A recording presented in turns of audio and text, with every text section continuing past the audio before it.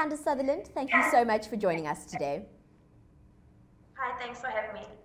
Now, the attention of the whole world was focused on Ashley Madison. It's really an infamous cheating site, really, where married people can go on and have an illicit affair online. But I think the thing that was most striking about this was that of the 37 million global subscribers on this network, their personal information was hacked and essentially leaked. Now, in addition to their love lives and perhaps even the sordid details of their relationships, sensitive information like bank details and credit card information was also leaked. Of course, this is highly problematic. So the Ashley Madison hack is a really interesting situation. Like you said, their slogan is "Life is short, have an affair." And if you're going to have such a controversial line of business, expect to upset some people. So in this particular hack, 37 million users actually belong to Ashley Madison's site. And a group of hackers called the Impact Team have managed to get their hands on this database. And they have said, if you do not delete the site completely, they will release all that information. So you have 37 million users that have used pseudonyms, and created fake email accounts so they can get their notifications. But the reality is they use their real credit card details to pay for that subscription. So they know who the real people are behind the fake pseudonyms, and they are threatening to release their bank details, their personal details, residential addresses, the illicit chats that they've had, and 37 upset clients is a lot of people. And the reality is, Impact Team have said, if Ashley Madison doesn't shut down the site completely, they will release that information.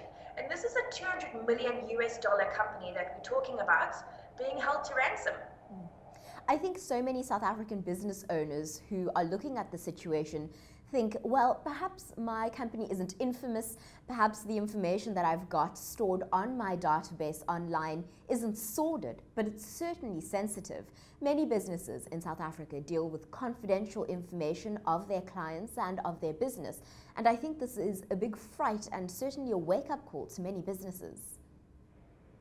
Absolutely. The unfortunate reality in South Africa is that a lot of business owners say, oh, well, it won't happen to me, I'm the SME down the road. And the reality is our legislation currently states if you are breached, you do not need to publicize it. And we don't really have any legislation protecting us from cyber criminals per se. And that just makes it so much easier to hack somebody in South Africa because there really isn't anything that's going to come of it.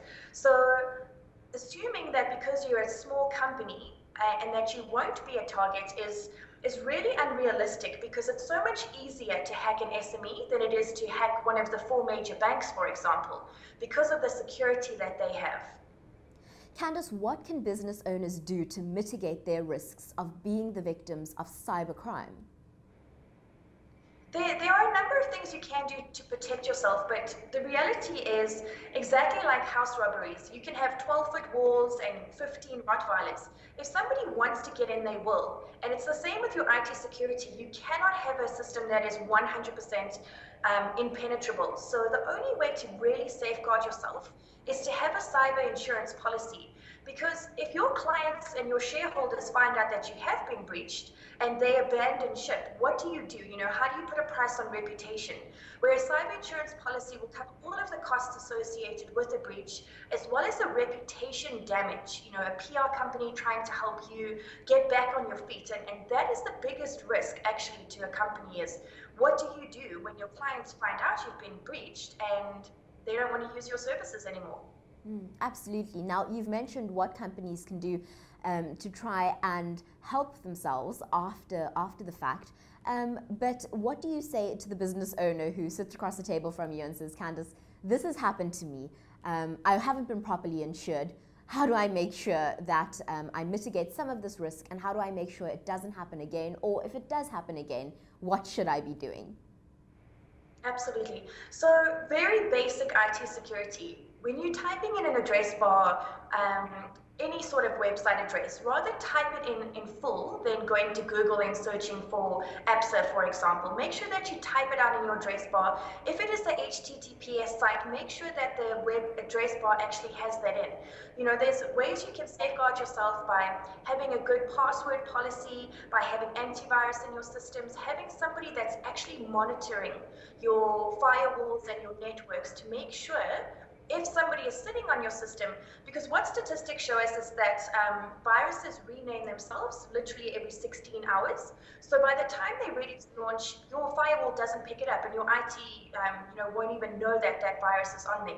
And particularly with the Ashley Madison hack, this didn't happen in a day. The impact team have been working for years and years and years to try and get this database. So someone could be sitting on your system, stealing little pieces of information, and you have no idea. So it's important to have a good, competent IT company behind you. Have your firewalls, have your antivirus, make sure that those are up to date. Make sure that you have a good password policy. Make sure that your employees understand the danger of clicking on links and opening attachments that they shouldn't be. And always type in the address bar what the actual physical address is. Candace, thank you so much for speaking to us today. Thank you for your time.